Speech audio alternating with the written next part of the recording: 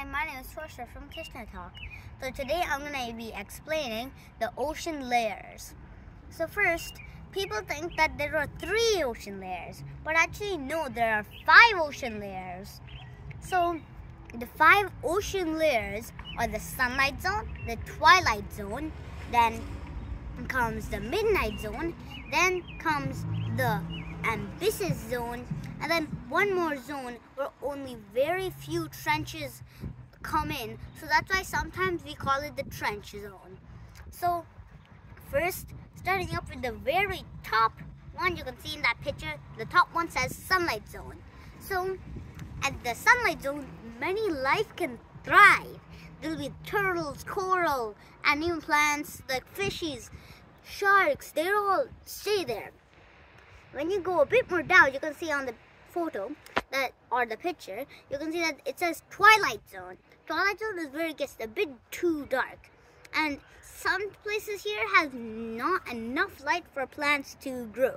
So you'll see very few plants, but there'll still be plenty of animals here.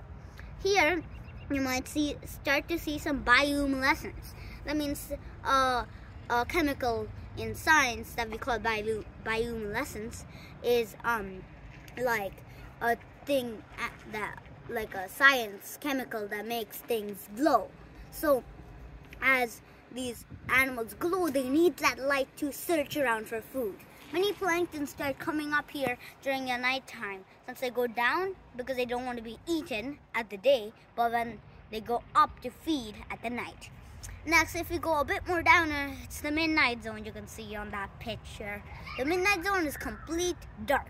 If we went down there, we would be crushed. We need a submarine. As we go deeper and deeper, the pressure will get more squishy, and we'll get squished into tiny pieces. So we use a submarine to go down there. So here, maybe some shipwrecks lay, but not exactly here. So in the midnight zone, there are animals like anglerfish and glowing jellyfishes. Animals here always have light. They need to see in the dark. And I'll do another episode on anglerfish, because they're a really good topic to talk about. And I can't explain everything in this ocean zone video. It's not anglerfish video, but there will be another one coming up soon. So the next layer will be the abysses zone that has the sea floor. Since the abysses zone is complete darkness, no speck of light, there's no animals down there. Maybe there'll be some giant isopods, but really no other animals. If you go all the way down to the trench zone, the only thing you'll see there is maybe like some starfish, or not even starfish, just some krill and plankton, maybe some shrimps. That's it.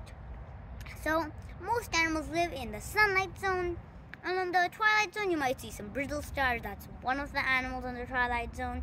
There are also cone jellies that glow in the twilight zone. There are many caves mostly located in the twilight zone and midnight zone. Some caves are located in the sunlight zone that go down into the twilight zone and midnight zone, and then the abysses zone, and then they go into a trench. So those are a lot of topics. Everything I said, they'll at least have one video. So I hope you like this video. Bye bye.